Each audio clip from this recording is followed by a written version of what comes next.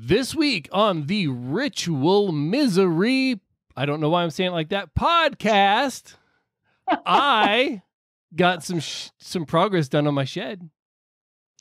Halloween happened. It did. And so did Mandalorian episode 9. Mandalorian's back. The only thing that's important is we have Christoph Zajac Denek with us tonight. What's up, y'all? Hello.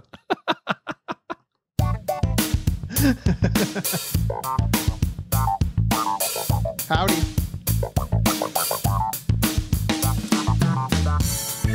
Hello and welcome to the Ritual Misery Podcast, episode 262 for Thursday, the 5th of November, 2020. This is the show where two lifelong friends and their guests celebrate all things geek. I'm Amos, that's Kent, and we have a guest tonight. His name is Christoph. I'm not going to try your last name because Kent practiced it before the show. Christoph, how are you tonight? Hey, I'm excellent. How are you guys? Doing Thank you so well. much for having me on the show. It's an honor and privilege to have you on. I don't mind trying your name, but not like live on air on the spot without some practice because I'm awful.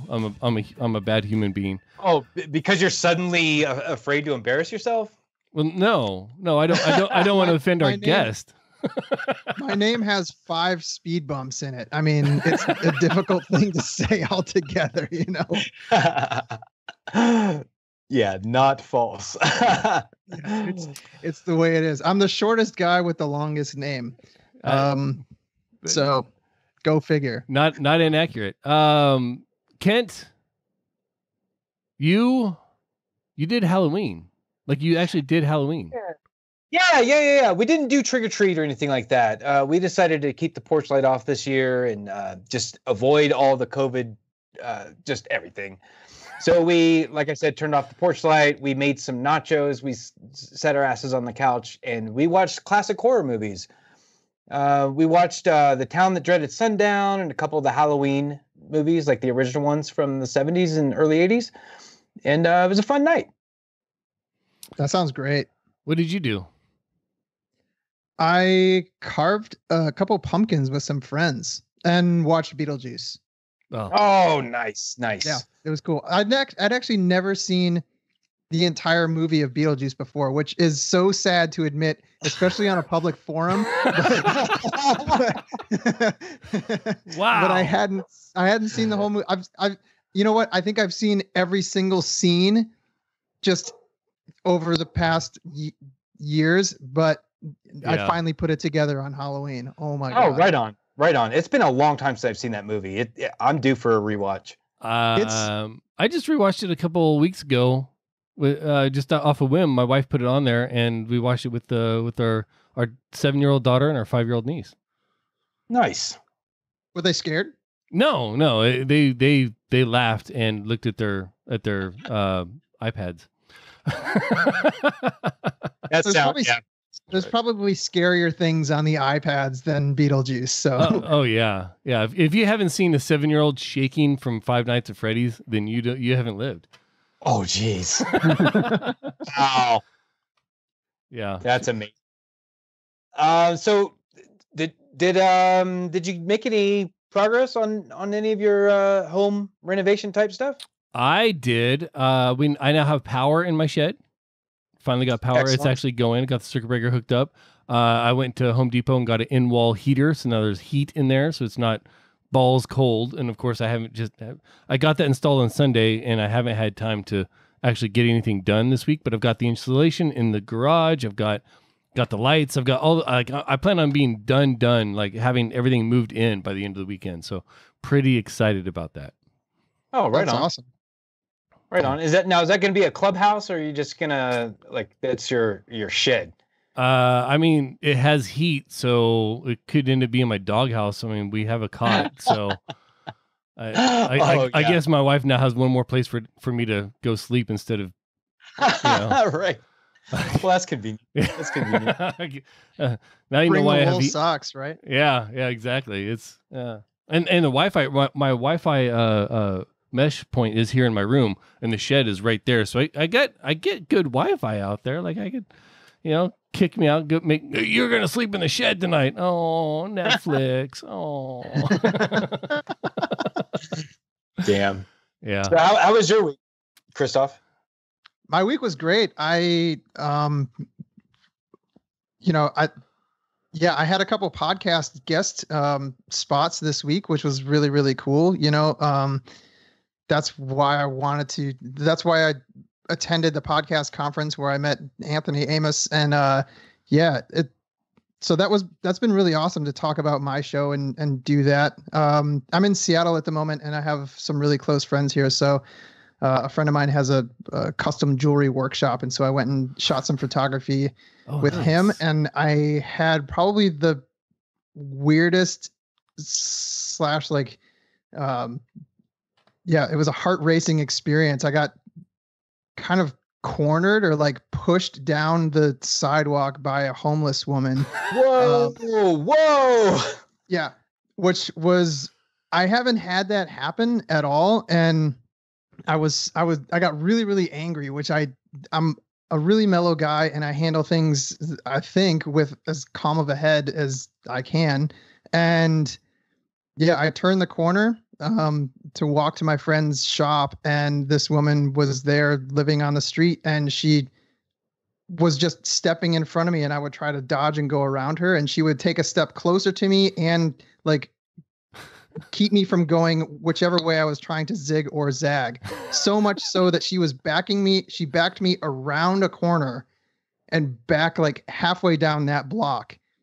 And like, what the hell? I gave her my snacks and stuff. And I'm 4'4" tall. So, and side note, I'm from Detroit, Michigan, and I've lived in Los Angeles. So I've been around homeless folks and people who are, messed up in the moment. And this was daylight, and it was right next to a busy street, and it was freaking me out. And the only way that she let me go by was because there was a bigger guy that walked up behind me, and she saw his presence, and she just kind of walked away. But yeah, so my heart got going this week because I just didn't know how that was going to turn out. And it was crazy. And now you have one more story for your podcast. I have one more story. Yeah, honestly, is, well, you know what? My buddy who works there and has his shop there, he sees her all the time, and he doesn't think it's like a drug situation, but he thinks it's just like a mental illness situation, which is really, really sad because, this individual obviously needs help, and there's been other instances. There were 3 instances that day that were recorded with people going in and out of there. And so I don't know, it was just, I didn't know how to handle it. That was the thing. Like I like to think I'm really good at handling strange situations. I sucked in that one. I just don't know how to have gotten how I got out of it. Jeez, that's crazy. Jeez. Maybe she thought you were Ike the Spike, and she was trying to do society a favor. I don't know. Yeah, I mean, that's the way you do it. Just corner me and push me off the sidewalk into a busy that's street. wild. That is wild, man. Yeah, really, really kind of crazy. But other people have had that instance too, and it's kind of the whole mental health discussion. I think that it's really tough to wrangle that and actually get the people who need the proper care, the actual proper care that they need. So that's one of the things it's really easy to address. It's very difficult to affect positive change. For sure. It's not hard. Oh, we're just going to throw more money at mental illness, or we're going to do this or do that. But to actually genuinely affect positive change as a community, let alone a nation, that is a much bigger rock. Yeah. And the people who are in these scenarios, like this woman is just one person, and her actions are very unique to herself, and the people that are directly affected by them. How do you, in mass quantity, like address that? It's so hard. You can't assign like 2 people to every single person that needs specific care. I have no answers for how to figure this out, but I definitely see how that is such a difficult thing. Yeah. Kent, craziness aside, or just bad placement, the Mandalorian, displaced me mentally a little bit this week. Yeah, dude, Mandalorian's back. Kent, you know this about me. I do not like westerns. I'm not into spaghetti westerns or I don't like westerns. Like, it's just not my thing. But I love some sci-fi. Yep. And you throw a sci-fi spin on a classic western story. And like Firefly. Right, like I'm in. I'm totally in. You're taking something I like and something I don't like and making something I love out of it. And yes. Yeah, but yeah, The Mandalorian's back. I don't want to spoil much about the show. I just want to say that it was freaking awesome. And I am so thrilled that it's back. And I can't wait for tomorrow's episode. I need that little... Christoph, do you watch The Mandalorian? I have seen the show. I've seen maybe 2 or 3 episodes, and that's it. And I think it's great, and I'm going to watch more. But I have friends that have worked on it, so I need to watch it to also see their performance. That is awesome. The Mandalorian is so freaking cool. Are you much of a Star Wars fan? I am. So I am so bad with keeping track of tons of characters. Right. Like anything, it's so bad with that. I'm getting better, I think, at following characters and things like that. But I was not bred to follow long storylines with a lot of characters. It's not not in my DNA. All I heard was, "I'm getting better." What? What is that? It's from Holy Grail. You wouldn't know. Oh, it's been a minute. Not dead yet. Oh, right. Getting better. It's just a flesh wound. Just a flesh wound. Yeah. I thought, I mean, the only thing that this episode was missing was the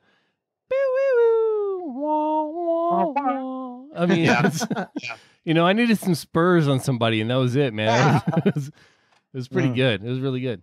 I thoroughly enjoyed it. I'm glad Disney Plus is making this show, just because the value that it really adds, it's not necessarily the story, but it's fleshing out so many things about the Star Wars universe that weren't, these things aren't going to make it to the big screen. They're not going to make it into the movies. They might make it into Clone Wars, but they went to some random town on Tatooine that I don't know. I don't think was in any atlas anywhere. Like, they just made some stuff up, threw a couple buildings on a and they were like, here you go, make the story there. But it fleshes out just the Star Wars universe, and I love that aspect of the show. Yeah. It's pretty great. It could not get a higher recommendation from me. It's wonderful. Okay, I don't like it because it just adds more confusion to my world. Everybody has a detractor. So I told you I've been busy this week. I've actually been producing Daily Tech News Show all week, and I'll finish up tomorrow. Roger has the week off, so I've been doing the behind the scenes on that. It's not a heavy load, but it is time consuming. And I got to tell you, man, it's a whole lot of fun just being involved with a great crew like that and putting out an amazing product. It's really fun to have my fingerprint anywhere on that project. Oh, absolutely, dude. Anytime you get to work with Tom Merritt in any capacity, it's always a pleasure, I'm sure. Yeah, well, and it's not just Tom. I mean, Joe, the video producer, the guy that does the behind the scenes actual like media stuff, and then working with Sarah Lane. And I gotta admit, man, when Sarah Lane first came on, like when she was on Tech News Today, I didn't really care for her too much. Like, I always thought she honesty is happening. Well, right now. it felt like she wasn't quite in her place. And now that she's been on DTNS for a couple of years, she's been allowed to basically come into her own, and she's a great reporter as far as like the tech news stuff like that goes. And then she's also a great person. And I'm glad that she found Daily Tech News Show and she left Twit, and she can now kind of spread her wings and be Sarah Lane. And they're all just amazing. It's just a great crew. It's so much better than the crew on this show. I was going to say, like, Tom isn't going to associate with any slackers, but then I remembered you're on it. So now I'm like, now the whole crew is suspect. It happens. It happens. So if you hop on Daily Tech News Show this week and you're listening to any of the shows and the stories are going too long and they're not getting, the performance isn't how you expect it, and some of the stories aren't where you thought they should be, That's this guy. I'm not sorry. You're an artist, man. You know? You got to go with the flow, and sometimes Sarah goes on a tangent, and you just got to let her go the way she's going to go, because it's going to lead to a better understanding of something. There you go. And if you want a better understanding of the Ritual Misery podcast, head over to patreon.com/Ritual Misery. Show us that you give a fuck and give us a buck. Yeah. You'd be able to, if you're listening to this in your podcatcher and you're not a patron, we had a half-hour pre-show with Christoph, and we went over the possibly not true history of the grapefruit vodka fizz. And I got to tell you, it was enlightening. It was amazing. I'm so glad that we rounded out the history of just one more drink in our corral of drinks that we've researched diligently and I learned a discussed lot live tonight. on the show. I'm offended that you used the word possibly. Oh man. But yeah, so pre-shows, post-shows, exclusive interviews, all kinds of cool stuff over at patreon.com/Ritual Misery. All right, dude. It's about that time. We're gonna try to beat the D. What time is that? Yes. Powerful. He's extraordinary. A genius. Game. I cannot contain myself. Games. Presented by Stephen Cogswell. I got to figure out how to at least pump the sound to you guys. So can't you describe the game? I'm gonna mess with my sound. Audience, it's gonna break, but I gotta fix it. Yeah. All right. So, Christoph, the running joke when I play the games is that usually if we don't have a guest, it's just Amos playing against the game itself. Okay. And typically, especially if it's a quiz, we'll have 10 questions. And for the longest time, Amos was getting 60% of them correct. So he'd get 6 out of 10 correct. So my running joke was that Amos got the D again, as a euphemism. So then when he would get 70%, I would say you beat the D. And then if you get 50% or less, then I would say you couldn't get the D. So I named this week's game, I named it Beat the Drums or Beat the D. Just to have a play on words. I chose the game that I chose because I know that you're a drummer, and I know that Amos wishes he was a drummer. I would say Amos is a drumming enthusiast. There you go. But Christoph is a legit ass drummer. So I found some of the coolest rock bands that I like, and I listed the drummers, and you guys have to tell me, when I tell you the name of the band, you have to tell me who the drummer is. Oh, I would do much better the other way, but let's do this. So we're man, gonna take turns back and forth. If you answer correctly without multiple choice, you'll get 2 points. Okay. If you ask for the choices and then get it right, you'll get 1 point. Okay. Okay, so Christoph, you are the guest, so I'll let you choose if you want to go first or second. I'll go second. Damn. you will go second. All right, Amos. Now, Kent always front loads these or back loads these, and I never know which one it is. But like he always designs these quizzes so one person is going to have a way easier time, and if it's you, I'm not sorry. I love the extra element of stress. This is so cool. All right, Amos, your first band is Van Halen. Oh, Alex Van Halen. Ding, ding, ding. That is correct. Starting off strong, Amos. I almost said Eddie, and I was like, wait, no. Yeah, that would have been incorrect for sure. Yeah. Yeah, exactly. All right, Christoph, your first band is Metallica. Lars Ulrich. That is 100% correct. I figured there was no way anybody's going to get that one wrong. All right. Even if you don't like music and you're just a fan of Napster, you would know Lars Ulrich. Napster. Yeah, You remember that thing from 20 years ago? Yeah. Remember the cartoon where it had Lars as like an imp bouncing around on James's shoulders and he was like the big monster? It's like, yeah, Napster bad. Oh, man. That was delightful. Oh, so good. All right, Amos, your next one, Anthrax.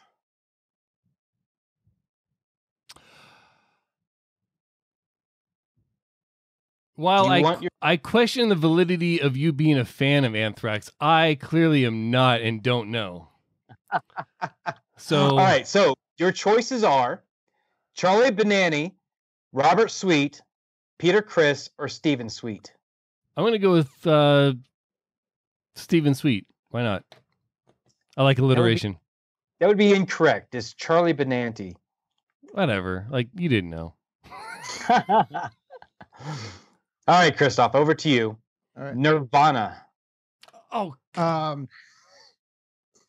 Oh man, my mind just blanked. Holy crap! can I go for the steal? Come on. Dave Grohl. Have your choice. Oh, okay, Dave Grohl. That is correct for 2 points. All right, Amos, back over to you. Okay. Hopefully, this is an easy one for you.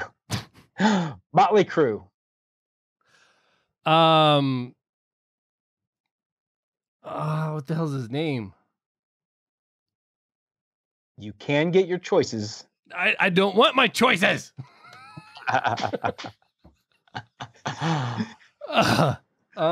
It's Pam Anderson's ex-husband that like went on a boat with her. What the hell's his name? So you're so far. Talk yourself through it, man. just keep going. Keep going. on that.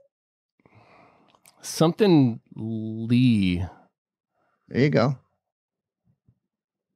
Oh, damn it. And of course, chat is quiet tonight, jerks. You're trying to cheat. The famous Stalin chat. Oh.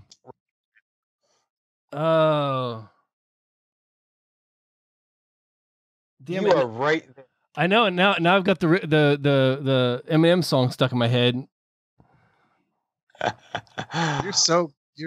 You're so close, man. Damn it. I can't remember his first name.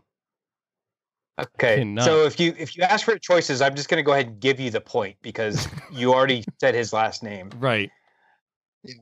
Just say Mr. Lee. Mr. Tommy Lee. There you go. After much delay, we got the right Look, answer. but I got it before chat gave it to me, so Right. That's important. All right, Christoph, over to you. You have Aerosmith. Oh, darn it.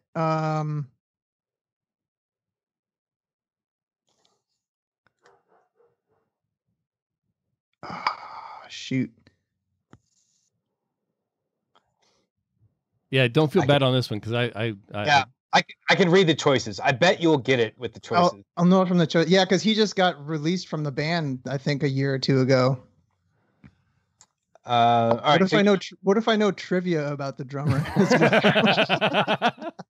If the trivia includes his name, I will give you 2 points. That's fair. Touche. Right. Okay. Yeah. I got it. Yeah, I'll take the choices, please. All right. Your choices are Fred Coury, Stephen Sweet, Ted Kilpatrick, or Joey Kramer. Joey Kramer. There you go. 1 point awarded. All right, Amos. I would not have got that, by the way. Your band is Warrant. Oh, might as well just give me the choices and call it C because I have no clue. You don't listen to Warrant. This isn't even a valid question. You probably never even heard. You can name one song by Warrant right now. Oh, Cherry Pie. Nah, fuck yeah. That's like the only song that I know. Actually. Same here, but still, I didn't expect you to get it. The album has a waitress on the cover. Yeah, and she's dropping. Like, but there's so many people attribute that song to Poison because they had very similar sounds at the time. Yeah, and they didn't look all that different either. Yeah, I feel like there were 15 bands that had the same sound. Yep, Cinderella, Poison, Rat. Yep. No, Cinderella had the same look, but they had a different sound. Of course, I'm a Cinderella fan, so I could. Oh, well, there you go. Great White. Yeah, Great White. That was They tried to keep the rock and roll in it, but the hair got in the way. Yeah. All right, Amos, your choices for Warrant's drummer are Ian Pace, John Bonham, Stephen Sweet, or Jason Bonham. Let's go Stephen Sweet again. It is Stephen Sweet. 1 point. Boom. Nice. And yeah, you said you were going to go with C. And when you said that, I read through the choices real quick, and I was like, "Holy crap, that is C." So C was Stephen Sweet, and I already told you I like alliteration. That was the pick. It worked out. Lined up. It's All right, good Chris. I went second. Right. Oh, which by the way, we have a tie game at 5 points each right now. Yeah, but I'm a question ahead, so he's actually a point ahead. That's how it works. Well, potentially. Yeah. All right, Christoph, your next band is Iron Maiden. Again, I doubt the validity of your fanhood of Iron Maiden. Oh, maybe I don't anymore. I had a beer bottle of their beer over here. I need the list. My Iron Maiden knowledge is suspect. Yeah. All right. So your choices for Iron Maiden's drummer are Mr. X, Guy Mandude, Nico McBrain, or Bruce Dickinson. It's Nico McBrain. It is, in fact, Nico McBrain. Yeah. I think all of those names could have come out of a name generator. I know. Nico McBrain is such an amazing name. No matter whatever, he should have a comic book series. Like, that's amazing. He should be fighting crime with drumsticks. Yes. Oh my God. How is that not a thing? Because it needs to be. Iron Maiden's all into the marketing and stuff. Like I said, they have a beer collab that they did. They got all kinds of. I think they have a pinball machine. Like, there's got to be a comic book. Are they still touring too? I believe so. Yeah, I think they are. That's amazing. That's well, awesome. I mean, yeah, COVID notwithstanding, but yeah. Yeah. All right. Yeah, they're like really old. Like, they're, I think, late 60s, early 70s or something. They're up there. They weren't young in their heyday though, so. That's right. Yeah. Yeah. All right, Amos, your final band is Pantera. Oh, I was hoping you'd say like any number of like 8 other bands. I don't know Pantera. I know like one song by Pantera, and I'm not even sure it's by Pantera, so I'm not even going to say what it is. Okay. All right, give me my choices. All right, your choices for Pantera's drummer: Philip Anselmo, Rex, Vinnie Paul, or Mr. X. I say Vinnie Paul sounds like a cool like 90s hair band name, but that's not Pantera. But I'm going to go ahead and go with Vinnie Paul. You guessed correctoph. Nice one, man. Oh, the sun shines on dog's ass some days. Christoph, the pressure is on. The score is tied 6-6. Ooh. All right. You are on your final question. I'm going to predict that you are going to win this one. Your band for the win is the Beatles. Oh, that is that's Ringo Starry. Ringo Starr. Ringo Starr. Yes. Ringo Starr. Right. Ringo Starr. Yes. Ringo Planet or something like that. I don't know. Yeah. Yes, Ringo... it is Ringo Starr. Ding, ding, ding, ding. You have beaten Amos 8-6. I still got 6 out of 10. I got the D. Yeah, you got the D. Christoph, he beat the D. Beat the D. And Christoph beat the D. Right here, live on stream. I was really hoping you'd go with Guns N' Roses, because then I'd be like, do you mean Steven Adler or Matt Sorum? And then you'd be like, no, the new guy with the I should have thrown GNR in there. That'd have been great. I was wondering if you were gonna toss in Deep Purple. Oh, I've done that too. That dude's awesome. All right. Yep. Great game. That was fun. That was cool. And I'm gonna hit the button again, just hopefully you guys can hear it this time, so you can get the full effect. What time is it? Ken, he's all powerful. He's extraordinary. A genius. Games. I cannot contain myself. Ken's Games. Presented by Stephen Cogswell. All right. Nice. Very nice. I still don't think it went out on stream, but you guys got to hear it, so whatever. So Christoph, we're very honored to have you as our guest this week. You have a podcast that I listened to the first several episodes of, and I was very impressed with your story. Oh, thanks. So, and beyond that, I looked you up because you said something about being in movies, and I looked you up on IMDb, and you've actually got a nice little list of credits. Would you like to before we get into your story, do you want to tell our audience like what you're most famous for? Because I bet a lot of our audience has seen your performance. Oh, cool. Yeah, the biggest show that I've worked on, first of all, thank you so much for having me on the show. I am stoked. You guys are awesome. This is so much fun. I am so happy to be here. Yeah, thanks for having me. That just means I undersold it during podcast movement.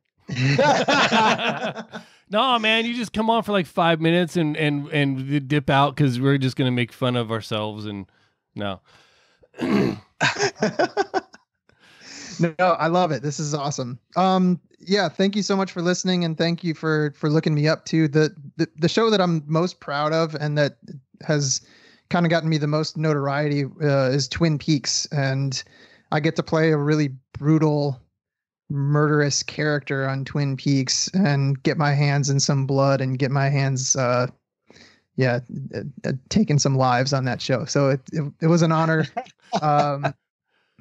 It was an honor to play that type of role in anything, just to have that type of action and that type of character, but to do it with David Lynch. He's such an inspiration of mine as a director and just as a creative person. And I'm so proud of that. Even though it's very messy and violent and brutal, it was so cool. And then also the cast and I've become friends with so many people from the original series. It's just a nice family of folks, which it doesn't happen in Hollywood, all the time. I feel like I've been absorbed into this family that's like, you're one of us now. And I'm like, I don't belong here. And they're like, yeah, you do. You're here. So I'm very grateful. Very grateful. That's awesome. And if you want to hear some behind the scenes commentary, which is completely not behind those scenes, is someone else's entirely. Tom Merritt, previously mentioned founder and host of DTNS, did a podcast about the Twin Peaks series. So, oh, awesome! Yeah, the original series or the return series? Both. Awesome. They did the original series in preparation for the return series coming out, and then they did the return series. That's so cool. That's really, really cool. Yeah. Heck yeah. I love it. Twin Peaks fans they're diehard. They're a special type of individual, and they're really respectful. They're really fun. They're really cool. They're so into it.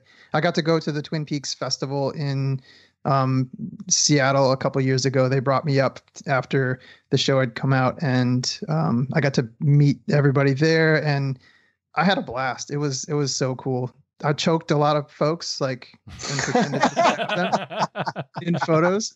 So I had a blast, and it was cool. Oh, that's great. One more Hollywood specific question before I want to move on to something else. Can you tell me, this is not something that's currently out, but I was wondering if you could elaborate on what is Ass Clowns Constipated? That was a job that I did, and I don't know too much about it. I know it's out there somewhere. I don't even know that I knew the title when I did the job, and I think it was just like a background thing that I worked for 2 hours or something like that. But a lot of these small productions, rightfully so, they dig into IMDb and they want to have their name on there, and they, when people work or make their productions SAG, even if it's low budget SAG, like, you have to promote yourself and you have to get it out there in any sort of way possible. And so, I don't know the script. I don't know what it's all about. I haven't seen it. It was a one-day gig for me, and that's really all I know. That sounds like a good disclaimer. But it is the first thing you see when you go to my IMDb page. Yep, exactly. We I will say I'm going to put you on the spot here. We have a community. We're part of a large community called Diamond Club that's associated with several different people in podcasts and all kinds of talent. We have a Diamond Club movie party once a month that watches sometimes good films, usually not. And they basically just have like an MST3K style group chat going on during the movie. Love it. If that movie can be found, I'm gonna reach out to see if you want to join that night. Cause yeah, for sure. I'll make two grapefruit fizzes for that. Oh, that's perfect. I'll make mine a double. We'll do it. Who knows what I'll type into this keyboard? Oh man. So you have a podcast. It's called I'm Kind of a Big Deal. Your artwork is so good it's already been ripped off. Yeah. By some high school kids wanting to do a class project or something. Oh my God. I got that rectified, by the way. Oh, you did? Okay, cool. Yeah, it was. So wait, so what's the story behind that? Some kids just co-opted it for themselves? So my artwork is a piece that I made on Illustrator. You know, it took me 9 days because I don't know how to use Illustrator. And you know, it has the title of my show, I'm Kind of a Big Deal, on the artwork. And I was just kind of Googling the show just to see where I'm at and what comes up. And I typed in, you know, dwarfism podcast, and my artwork came up, but the show name was not I'm Kind of a Big Deal. It was just dwarfism. And so I clicked on it and I'm like, wait, what is happening right now? And I listened to it. It was like a 6-minute thing about, it sounded like high school kids or college kids just talking about what they thought life with dwarfism was like. Oh, wow. Yeah. Okay. It was very strange. And now everybody's going to like Google this and listen to that show. They're going to get so much traffic now. But yeah, so I reached out. I posted, because I'm in the podcast movement forum on Facebook, one of the groups, and I posted, you know, because I wanted to see what other people would do. And I think I got 135 responses, you know, from cease and desists and send your attorney over there, take them out, maybe like murder them, you know, don't do anything. Like I got all these different responses. Wow. And I just contacted Anchor and I just said, hey, you know, please look at this, because it's obvious that they've had this artwork up on their show for 6 months and I didn't realize it. Yeah. And Anchor didn't realize it either. So, but it was obviously just, you know, taken from mine. So and it's basically an exact copy of yours. Like it wasn't even, they didn't even like try to just modify it or, you know, tint the colors differently or anything. They're just like, yeah, we'll take that. They didn't even change the title of my show on the thing. They named it Dwarfism. I'm like, what? It's so, I mean, can you imagine any other podcast doing like How I Built This is like, you know, a podcast about like fixing cars or something like that? Like, I'm just going to steal How I Built This as art. Yeah. So what you do is you put your face on there and then you put your co-host's face on there, and then nobody's going to steal it because nobody wants your two faces on their podcast cover art. That's what we did. It's worked out great.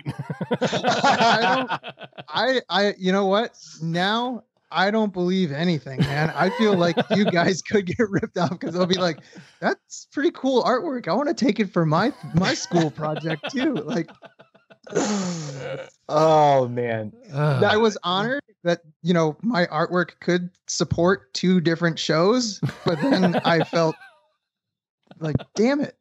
No, this is mine. I want it for me. That's awesome. So Good. Talking about your show, do you want to explain what your show is about? Sure, absolutely. You already see dwarfism, but is it just like defining dwarfism, or where do you go with the show? That's a part of it. My show is called I'm Kind of a Big Deal, and I interview little people or people affected with dwarfism, and we talk about the successes and struggles and funny stuff, because there's a lot of funny that happens and that we encounter, and just real day-to-day things that people with dwarfism and short-statured individuals face. There's a lot there. My goal is to create a bridge between the little people and the average height world, because what I've found is that average height people react to little people, and I'm generalizing here, but average height people will react in a way where they want to make fun or avoid or not see us. And so what I've found is that that's just a lack of exposure, education, and experience with little people, right? It's a defense mechanism that you don't want to accept what is in front of you if you don't feel comfortable with it or you don't understand it. But when people meet me and have some time with me, they realize, oh, you're just a dude. You're a guy who can, rattle off some drummers from favorite rock bands. Like, yeah, exactly. It's not like you are, a second mini me from Austin Powers, and so that's my goal with the show. I started it because my life has been so crazy, touring in a rock band, loving surfing, working in acting and productions, and being into photography and all these different hobbies. It's turned somewhat careers. And so a friend of mine was like, you have to talk about your life because it's been so crazy. And that's where I started out, was talking about my life. But I realized that once I put out an episode or two, the friends that listen to it who are short statured, they commiserated so much with my experience, feeling shame, having surgeries, being, self-conscious or not having enough self-esteem to really accept and find yourself. And so I just thought it was the better way to go was to interview my friends, and my story will come out, but their stories are so huge that I feel like, they needed to have a platform and a voice. That's awesome. That is awesome. And like I said, I have listened to several episodes, and it's really, really good. Yep. Thank you so much, man. I really appreciate you guys saying that. Yeah. So my job on this show is to make things awkward. And the first thing I'm going to say is you mentioned people not wanting to see you or kind of ignoring you or putting you down. And Kent gets that too, but it's because he's ugly, not because he's short. Yeah. Okay. Not entirely. I mean, we all have our preferences, right? I have to ask, because you've said it like 5 different ways. Little person, dwarfism, short statured. Kent and I don't know that we know anyone afflicted with dwarfism. I shouldn't say affected by dwarfism. What is the proper terminology, and what terms should we be avoiding in the current commentary of our lives? Because I mean, if you don't tell us, or not you necessarily, but if we don't know, if someone didn't say it, we're not going to know how our words are affecting things because we don't have the exposure. And if we go around saying the wrong things, we're never going to get the exposure because we're like, fuck that guy. No. So help us out here and educate Kent and I and what audience we have on like what terminology should we be using and should we be avoiding? Yeah. Yeah, I love that. No, that is such a great question. And I don't mean to be like a smart ass when I say this, but the most correct terminology is somebody's name. Right. That's like top of that's all of my guests that I talk to. They're like, don't call me a dwarf. Don't call me a midget. Don't call me a little person.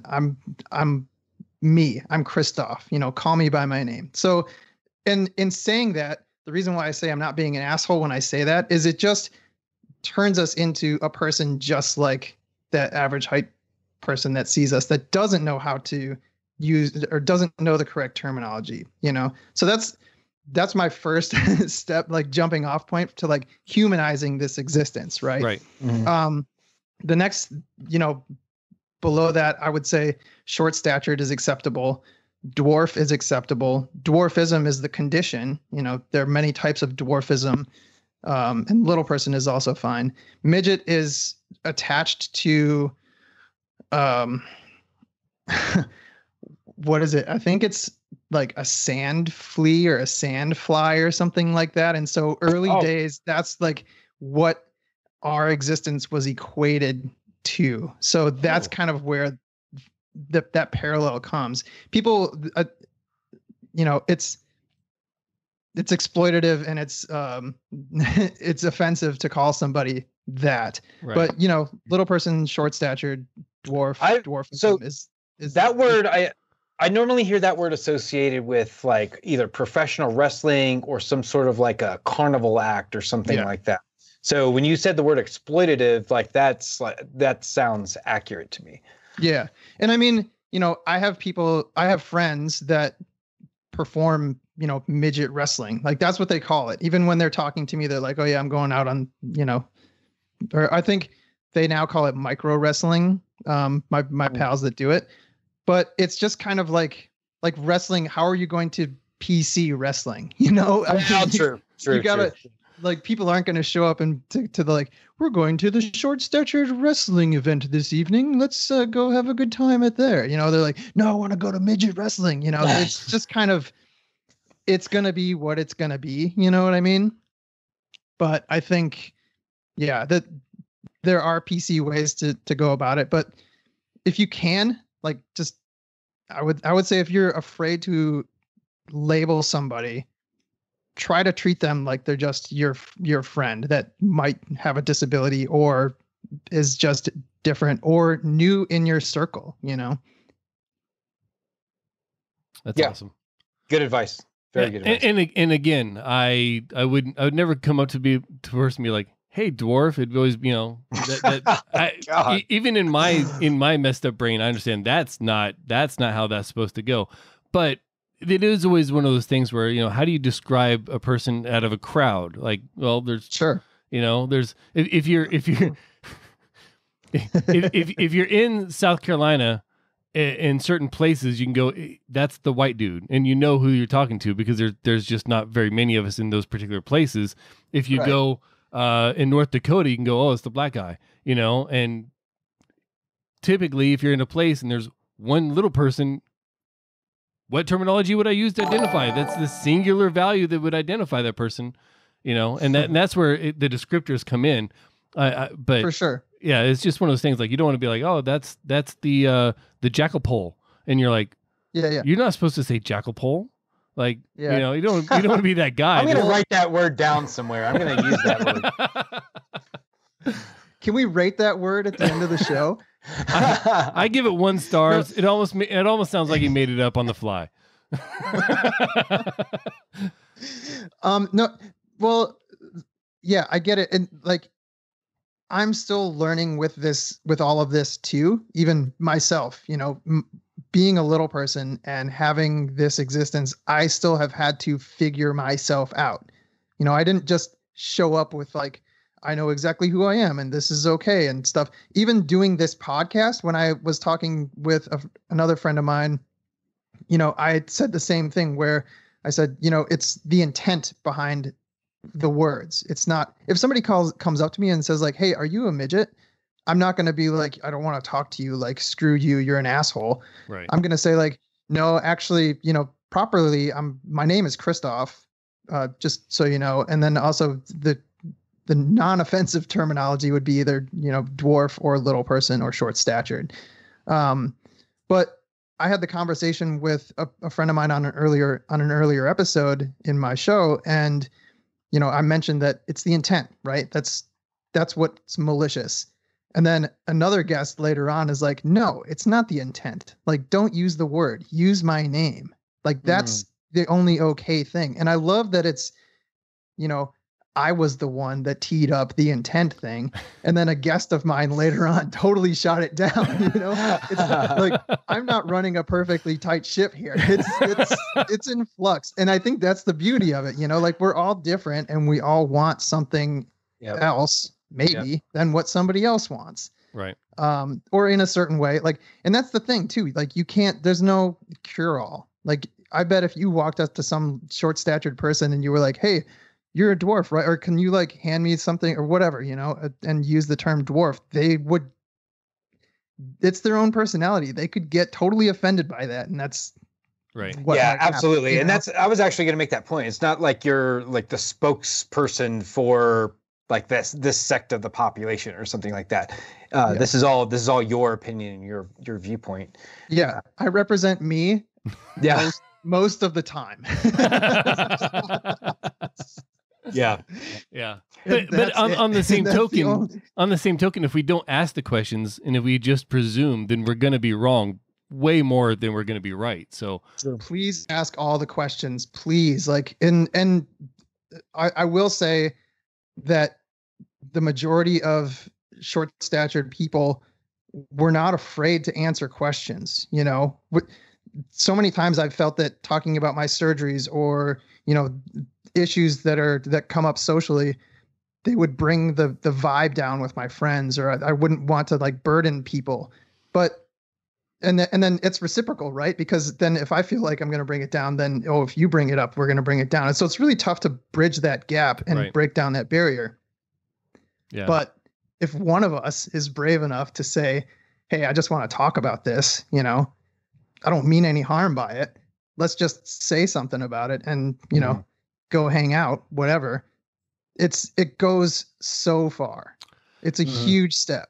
It parallels the conversation, Kent, we had when we had Royce on and we were talking about white privilege and things like that. It's a matter of trying to learn, actively learning, asking the questions, not in a demeaning way, but in an objective, I want to learn way. And I think that's well, of course I say this as a average height person, white, middle-aged, middle-class dude, like, right. But yeah, I think that's, at least to me, that's what seems I think that's a fairly universal thing.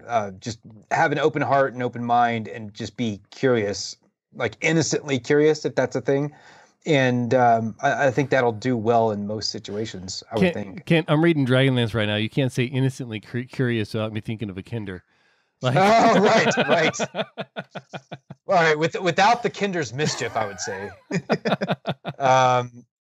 So Christoph, what part of the country did you grow up in? I'm from Detroit, Michigan, originally. Detroit, Michigan. How did you become a surfer? I've been obsessed with surfing, skate culture and surfing since I was 12, I think. Okay. My family would go to Florida for Easter, not Easter Island stuff, but the holiday Easter. And, it's too bad. It would have explained why you like the grapefruit vodka fizz so much. Yeah, please go check out the Patreon and the extra. That's right.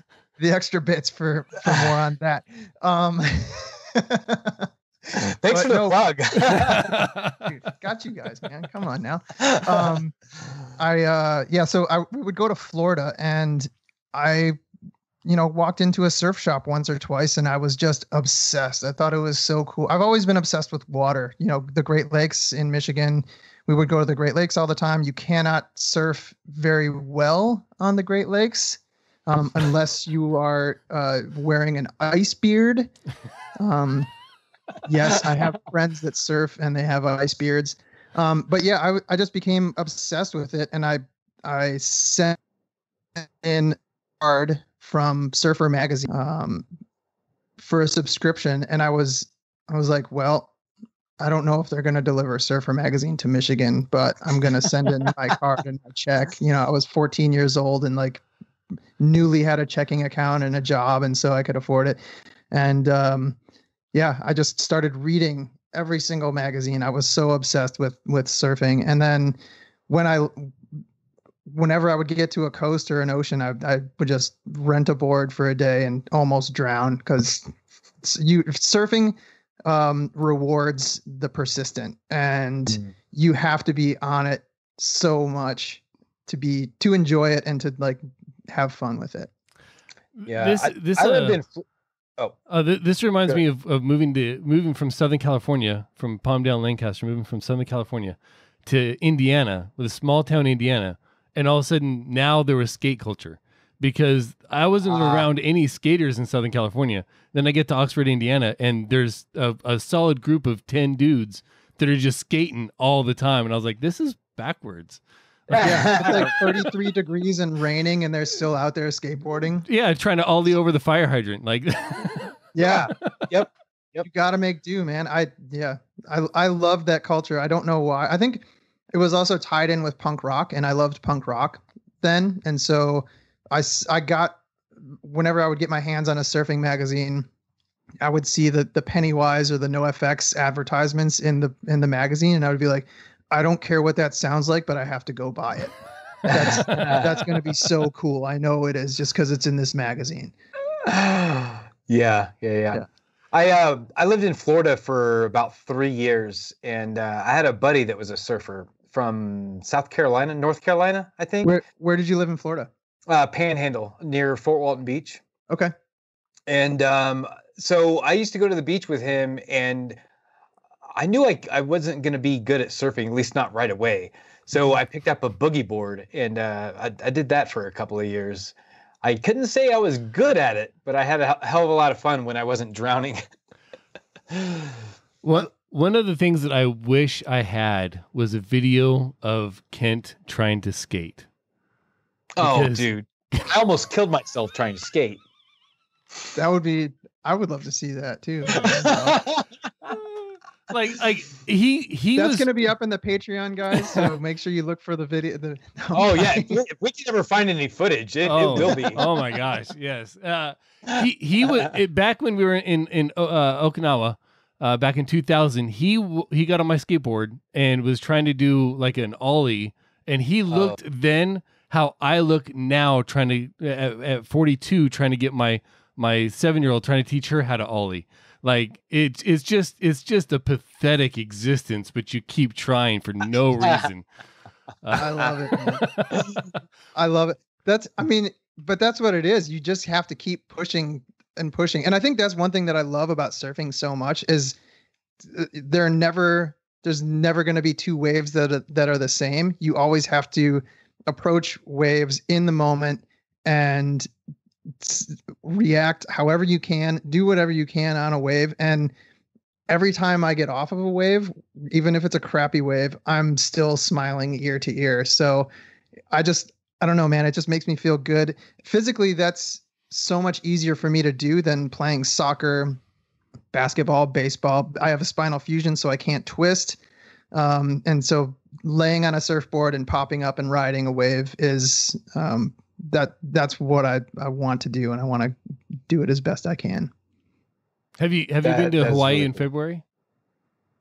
I have not, but I would love to go, and I will not surf the North Shore in February because that is the winter. I know winter. Yeah, that's gnarly, man. I've surfed Waikiki in like spring break time. Okay. And that was, I didn't drown, which was cool, but I would love to see Pipeline. I've never seen it. Yeah. Or anywhere on the North Shore. Have you seen that in person? I lived there for 4 years. So, unfortunately my wife never wanted to go because she grew up in Hawaii. So she was like, this is dumb. I'm not going out there. But yeah, I've been out there in February during the big waves, and normally you go out there because in between Molokai and Oahu, you can get great pictures and things like that. That's when the whales are cresting over between the islands. That's their mating season, so they come to the warm waters. So you leave there and you just keep going north, and you just end up. You can see the surfers out there. They're like tiny little specks, and the wave is like 85 times higher than they are. And you hope that person's going to come back, and you just keep driving. It's crazy, man. Like Hawaii is another world. I feel like surfing in California is it's definitely not the easiest thing, but it's so much more approachable than surfing in Hawaii, I think. Because Hawaii, if you are anywhere but like the mushy, rollers, like Hawaii is gnarly. Yeah. Oh man. Did you ever try to surf there, Amos? No. I don't like natural bodies of water that I can't see the bottom of. Maybe too many times did I watch the Dead Lake movies when I was little or something. But something about natural water I can't see the bottom of kind of freaks me out, gets my anxiety too high for me to be concentrate on anything other than reaching the shore. I feel that. Yeah. Kent, were you into water when you were in Florida? I mean, you went to the beach and you bugged a little bit. Yeah, that's about it. I went out on a boat a couple of times, but yeah, for the most part, it was just I'd boogie board and just go swim once in a while. But I wasn't much of a, I don't know. He was more of a boogie and beer kind of guy. Yeah, pretty much. Yeah, pretty much. I think that's usually like a combo incentive buy at the surf shop. If you get a boogie board, you get a 6-pack, I think. That might be. Yeah, that might be. Boog and beer. Yeah. Hey, Amos, you know what's coming up soon? I do. Sooner than most people probably realize? Sooner than we realize until we talk about it. The Diamond Club, this will be, I believe, the 6th annual. If I did my math right, that's what I emailed Extra Life today when I was asking about them. So hopefully I got that right. This should be the 6th annual Diamond Club New Year's Eve 27-hour streamathon presented by Ritual Misery, benefiting the Children's Miracle Networks through extralife.org or .com, Extra Life, helping sick kids through hard times with their families. And it's amazing. And while we're doing the whole thing, we celebrate all over the globe, 27 hours straight, so we can catch every New Year's Eve celebration in the world. We also have an active chat room, because if you can't spend New Year's Eve with family or friends, you can spend it with us, and you don't have to go to dark places in your mind. That's so cool. Exactly. And if you want to be a streamer for the New Year's Eve Streamathon, YOLO420.com/2020 Streamathon. That'll get you to the sign-up sheet. So if you want to stream a game, stream a talk show, stream yourself cooking or making something or whatever, literally whatever, get over there and sign up. The requirements are that you try to be entertaining. It doesn't always work. We get it. You show up on your appointed time, you stream for the appointed time, and you are active in chat, because that's kind of a big deal. And all money raised goes to Children's Miracle Networks through Extra Life, and it's literally helping sick kids enjoy what might be their last days with their family, so their family doesn't have to come out of pocket to spend the time with the kids. So, absolutely. Hey, Christoph, before we move to the next little bit here, I want to say thank you very much for being our guest, and I would love to have you as a repeat guest. This has been an absolute blast. Yeah, this is fun. Yeah, let's do it. The next time I talk to you guys, I will be in a different location, so I will have a new background. So if you want to see me in a new background, have me on next time, and you will see a different backdrop. That is awesome. That could be the shtick, right? Every time Christoph comes on, he's got a different background, whether it's a different wall, a new hotel room. Just, there's just always a different background. It's probably a green screen right now. He's just messing with us. It's not. That's real. That's real. Don't make me green screen this, Ken. I will green screen this, and you'll be upset. If our audience wants to see more of you or listen to more of you right now, where would they go? Go listen to I'm Kind of a Big Deal podcast. It's everywhere. And other shows are stealing my artwork, but look for the authentic I'm kind of a big deal. You can also follow me on Instagram at Big Deal Pod, and my personal Instagram is Christoph ZD, ChristopHezd. Thanks, Mom and Dad. Yeah. Absolutely. If you want to see more of what I've got going on, RM_Del Noche on Twitter. Amos, what about you, dude? ETHANCAINE, Ethan Kane on the Twitter. I am on there. It's a little political right now because politics. Yeah, because voting day and importance of humanity and stuff. Or you can follow the show at Ritual Misery, and that feed is politics free. It certainly is. It's completely it's practically bereft of anything, but it is definitely politics free. And if you want to join our conversation to include the post show live chats, go to bit.ly/RMP Discord and become part of our Discord. And you can find all these links and more ways to support the show and give feedback at our website, ritualmisery.com. Thanks so much to Kevin MacLeod for allowing us to use your music. Should be playing right about now. We are live every Thursday at 7 p.m. Pacific on diamondclub.tv and twitch.tv/ritualmisery. Thank you for listening, for Kent, for me, for Christoph, and for you.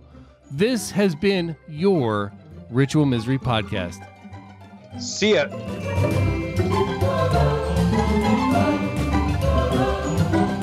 We got to do our dance, Kent. Come on. Oh, yeah.